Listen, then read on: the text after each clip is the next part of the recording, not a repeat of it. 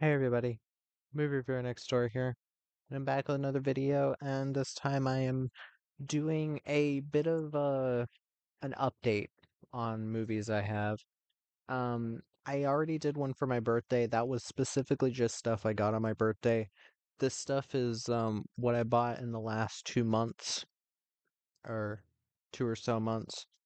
So I've got a bunch of bags here, mostly from thrift shops or Dollar Tree or Dollar General. So I guess I'll start with I'll start with thrift shops, I guess. So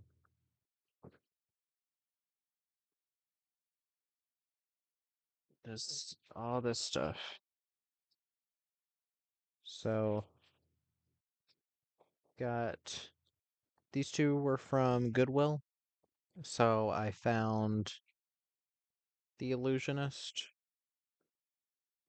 which I have not seen yet. I have it on my watch list, just haven't gotten around to seeing it yet. And I also found The Grinch, the the remake, I guess you call it. I forgot who even plays yeah, Benedict Cumberbatch as the Grinch from Illumination, which Illumination is a company I'm not big on. They did Despicable Me and they did Minions and Super Mario Brothers movies, which I haven't seen, but Despicable Me 1 I think is a good kids movie. Second is okay, and the third one was kind of but yeah. Um these are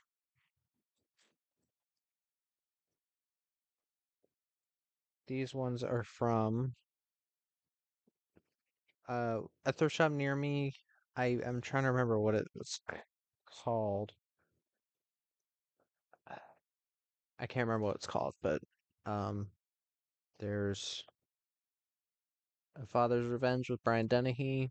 I've heard, yeah, from the director of 15 Minutes and 15 Days in the Valley, John Hertzfeld. He also worked on, he directed Escape Plan 3, I think, which is interesting. But I saw the plot and I was interested in it. Ron Silver plays the villain. I found this 8 movie pack,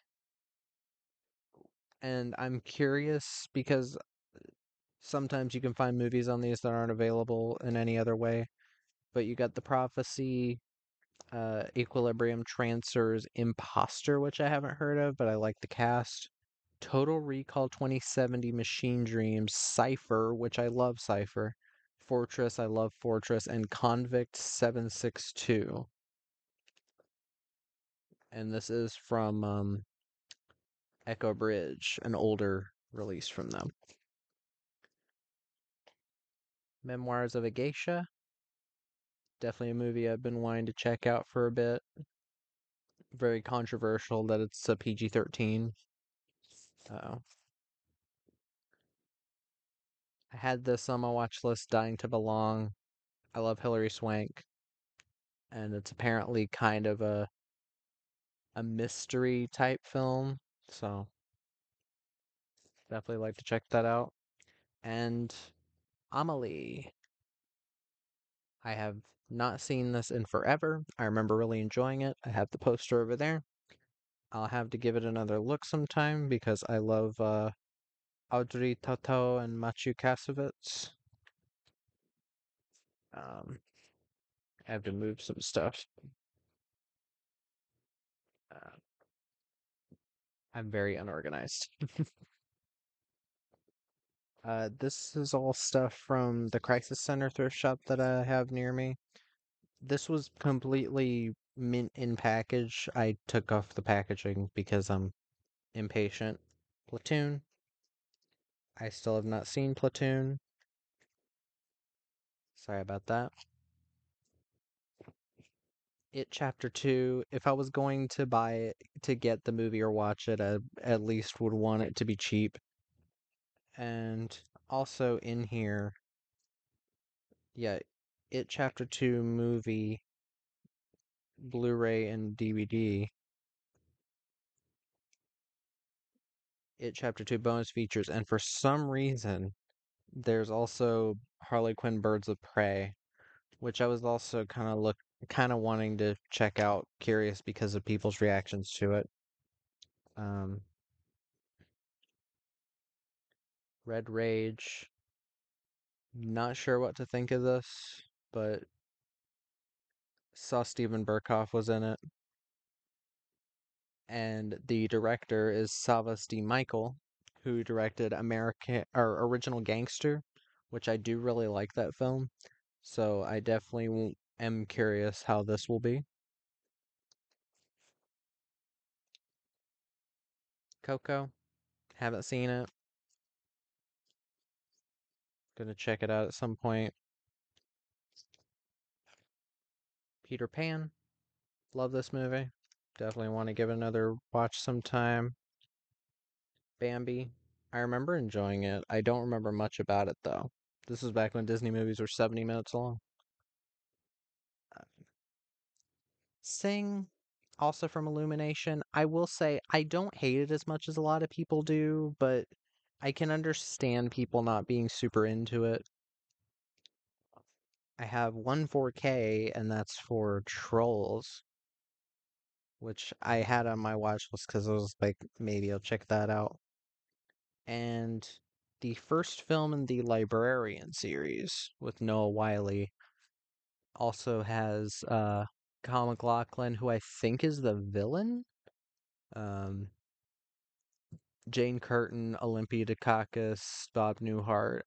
These films, sh they released on TNT, the TV station, and there's three of them. I can't remember the other names, but I do want to go through them. They're on Tubi as well, but you get all these cool special features, and it's an extended edition of the film.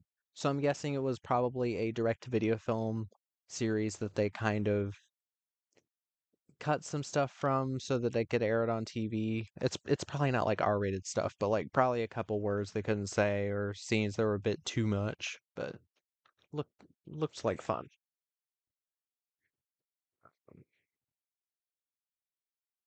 This is from a thrift shop that I went to after my dentist appointment. Um, Found some cool stuff there. 22 Jump Street. I don't have 21 Jump Street yet. I was hoping to find 21 there, but couldn't. Um, Dying of the Light. I do want to do a video about this and the director's cut because I haven't seen the director's cut. Apparently, the director's cut called Dark improves a lot of things from this because this wasn't the director's cut. This is directed by Paul Schrader, written and directed by him. And also, Anton Yelchin is in this. I know Nicolas Cage is in it. You can see his name. Anton Yelchin, the young actor from the Star Trek films, I think, and Green Room, and the Fright Night remake, who died, I think, at like 27 or something. It's a freak accident. He seemed to be an up-and-coming actor, so I was really upset when it happened. But I'll definitely have to give this a watch as well as the director's cut. Babylon AD, directed by Matthew Kassovitz, who also directed Gothica, which is one of my favorite Halle Berry films, one of my favorite performances from her. So I definitely wanted to give a chance to this film. Even though I've heard very bad things, I'm still up to giving a film a chance. Oh yeah, I do have 21 Jump Street. What the fuck am I talking about? Yeah, 21 Jump Street. Ticker, the technically Steven Seagal movie where um the director's cut, from what I've heard, the director's cut of this that Albert Pionn uploaded to YouTube or something um, before he died, which rest in peace, Albert Pionn. Apparently, Steven Seagal's performance here was pretty good, from what I've heard. But also, from what I've heard, Nas, who is second build on the front of this, uh, is only in the film like for two scenes. Apparently, he dies. I don't know, but this cast is impressive. You've got Tom Sizemore, Dennis Hopper, Steven Seagal, Jamie Presley, Nas, Peter Green, like pretty good cast. That's one thing Albert Pune usually could deliver on. But yeah, one of Angelina Jolie's first bigger roles, Cyborg 2. I forgot what the subtitle was. It was like something mirror, like Shattered Mirror or something like that. But I have not seen the first Cyborg yet, so definitely got to check that out. And then that one of my favorite war films of all time, Enemy at the Gates. Glad I could find it, even if it's just a DVD with no real special features other than a behind the scenes featurette, which is still cool. Um, Great cast. Joseph Fiennes, Jude Law, Rachel Weisz, Bob Hoskins, Ed Harris, Ron Perlman. Directed by Jean-Jacques Annaud. Um, Music by James Horner. Love James Horner's music. This is a film I had on my watch list. Inescapable.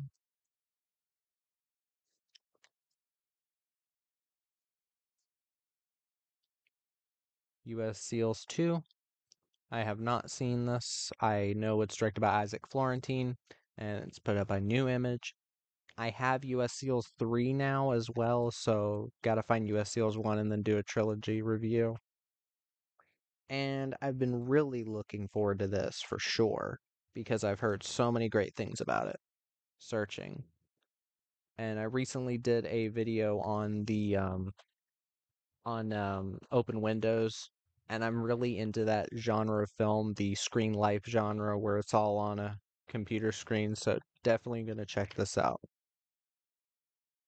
Um,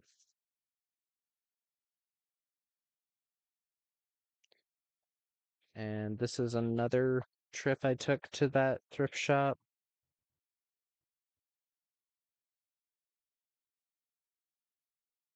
So you've got also a film by Jean-Jacques Annaud, just like Enemy at the Gates, Day of the Falcon. Had this on the watch list because of Antonio Banderas, but you've also got Tahar Rahim, Mark Strong, Frida Pinto, Riz Ahmed, Corey Johnson, Eric Abwani, who is in a lot of Brian De Palma films. Definitely want to check this out. Looks like a fun war epic. Earlier Pierce Brosnan films, Detonator and Detonator 2, Night Watch. Um, I think these were TV films. Um, excuse me. Definitely want to check out earlier Pierce Brosnan stuff. Loving the hair for Detonator 2.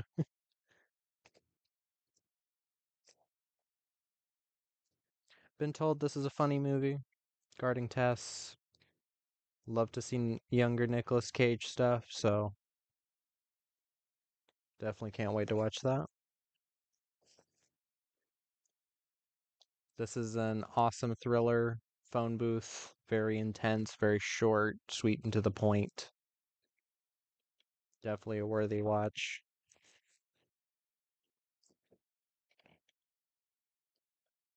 The score, it's a heist movie. Robert De Niro, Edward Norton, Marlon Brando, I think his last on-screen performance, even though I'm not huge on Marlon Brando, that's still interesting. Australia, directed by Baz Luhrmann, who did Great Gatsby, Moulin Rouge. I've never seen this film. I have wanted to give it a chance ever since. I think I saw a bit of it when I was um we used to have a beach condo. I mean, my mom and my brother are working on another one right now, but um we used to have one that we'd go to for vacationing, and I think this was on TV at one point, so I don't think I watched all of it. I probably lost interest because this wasn't the type of film I searched out back when I was younger, but still, it'll definitely at least be a pretty movie. Another gem of a thriller, Pacific Heights. directed by John Schlesinger, who did Marathon Man. Um, has some fucked up moments, um, but they work in the context of the film. Michael Keaton, as always, is a very effective villain. Melanie Griffith and Matthew Modine are actually not that bad in this. Matthew Modine and both Matthew Modine and Melanie Griffith are actors that I'm like, you can take them or leave them. Matthew Modine has its moments. When he was in Flowers for Algernon, I think he perfectly played that role. Perfectly. Both when he's mentally, I guess the term is retarded, but when he's mentally retarded and when he's the genius, I think he played both of them very well. And Melanie Griffith can work when you give her something to do, but they actually work here. And I think my experience with working with houses and like renting out houses with my mom, I think this hits a bit harder for me, but I do think it would work for anybody. Finally got this, the Da Vinci Code. I have the sequels, Angels and Demons and Inferno, so been waiting to get this. Apparently it's really good. But yeah.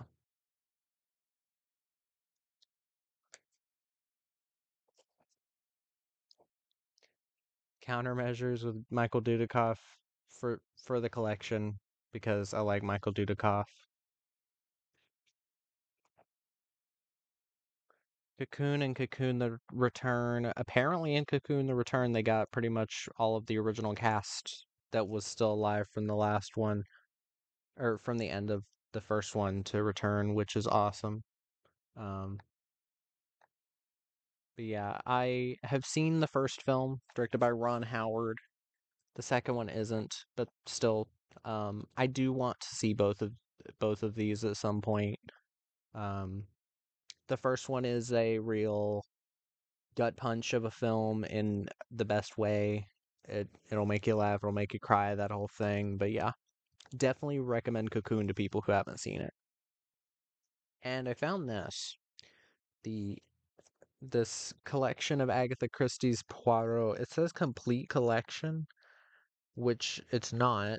Um, David Suchet's Poirot has had many, many seasons, so four of these is not enough. But still, you've got The Murder of Roger Ackroyd, Lord Edgware Dies, Murder in Mesopotamia, and Evil Under the Sun. Maybe these are only the episodes or the ones that were aired on AE in America because this is a British thing, but still, nice to find that. And this is the last thrift shop thing, I think. Yeah. Apollo 18. Had this on my watch list. Apparently, it's a good found footage film. Ryan Robbins is in it. I like him. Sorry about that.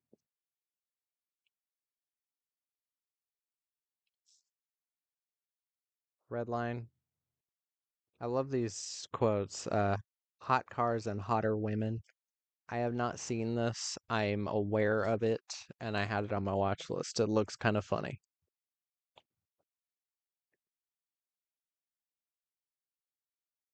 Let me take that off. I hate when people leave these stickers on the movies and sell them or put them in the thing. Sorry for the delay. Just my weird OCD thing. Tender Trap. Been looking to get some more Frank Sinatra films, so saw it. And I stuck my nails. And a movie I've been wanting to have on disc for a while. 45. This is a fantastic drama, in my opinion. I think Gary Lennon does a great job with the writing and direction. I think the cast are all very impressive because you got Mila Jovovich, Angus McFadden, Stephen Dorff, Aisha Tyler, Sarah Strange, all doing great jobs. Mila Jovovich gives one of her best performances to date. Um, Legitimately does a fantastic job here. Nobody does revenge like a woman. This isn't an action film, by the way. If you're gonna watch this and you think it's an action revenge film, that's not what this is. I think you'll be sorely disappointed. It is a drama.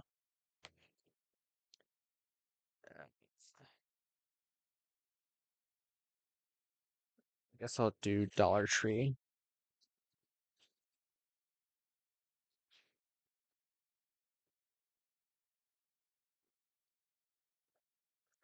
Good Kill with Ethan Hawke, directed by Andrew Niccol, who did Gattaca and In Time.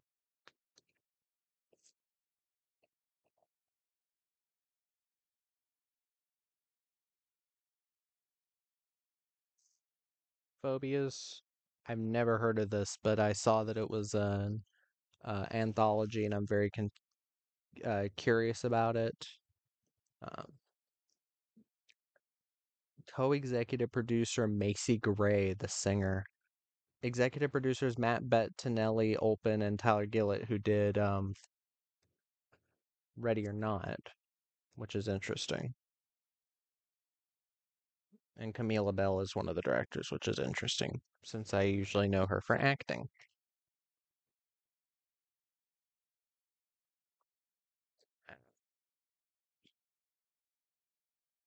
Okay.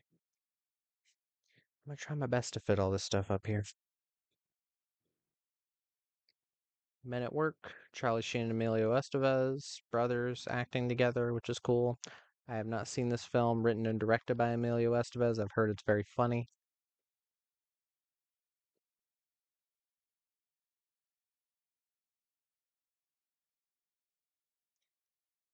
Brothers by Blood. I want to see if Joel Kinnaman can be good in another film, so want to check it out.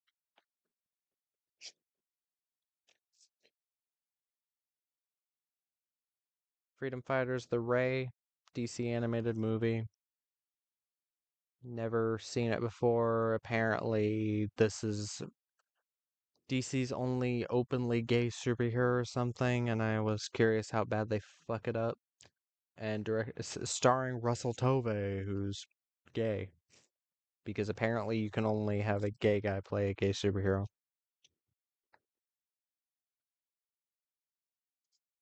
Um, Parallel. I really adore this film. I actually agree with these reviews. One of the strongest sci-fi offerings of the year. I don't remember what came out that year, but you got a strong cast, great premise with parallel worlds and stuff, and I think it's very, very well executed and doesn't look cheap or anything.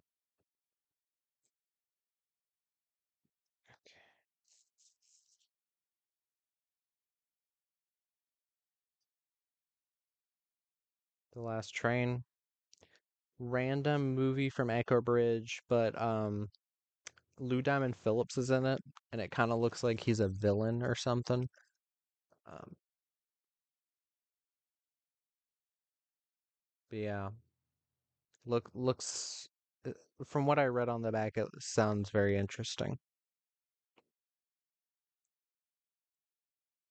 Something I had on my watch list: Boudica, Rise of the Warrior Queen, epic battle scenes and passionate fighting spirit.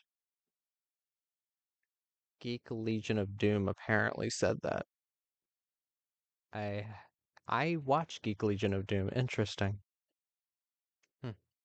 I guess you can put movie critics on YouTube's quotes there. Art of Self Defense. Heard this was really funny. Definitely want to give it a chance. I usually like it when Jesse Eisenberg and Imogen Poots work together. Beirut. Have this on my watch list as well. Battle of the Damned or L'attaque des Damnes or whatever. Have wanted to get this for the Dolph Lundgren collection. Apparently, it's a lot of fun, or at least stupid fun. Wonder Woman Bloodlines. Been into collecting these DC films. Yip Man 2. These are all from Dollar Tree, by the way. You got Yip Man 2 for $1.25. Definitely want to check that out. Found this strange anime movie, Satellite Girl and Milk Cow. Looks strange and up my alley. And the last one is Dollar General and Family Dollar stuff. Give me a second.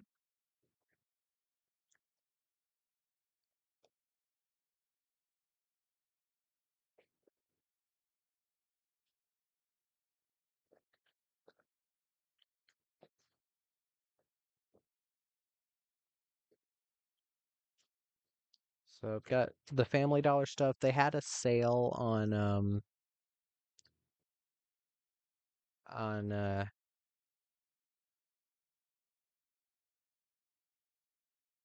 movies. So I got this, which looked odd, Deadly Inferno. I know nothing about it. Johnny Handsome, which I haven't seen. And three new-ish movies. Black Phone, definitely wanted to give it a look. I don't mind I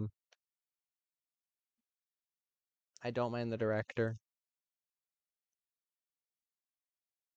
It's weird that the director isn't at the very bottom here.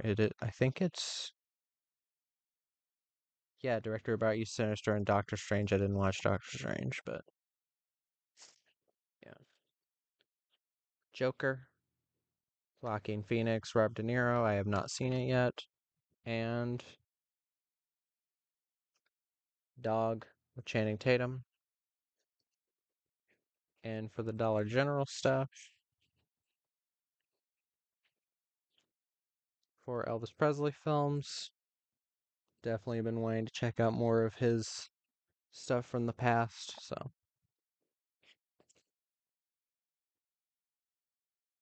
Gidget, the complete series. I love Sally Field. Definitely wanted to pick this up. Amelia, directed by Mira Nair, which that name does sound familiar. I think it's a female director. Curious how they'll portray the story of Amelia Earhart. The Artist, starring Jean Dujardin and Berenice Bejo. Um, I think this one, this one Best Picture. Definitely want to see if an older Best Picture winner would actually be good. Had this on my watch list. Leaves of Grass. It's from Millennium Entertainment.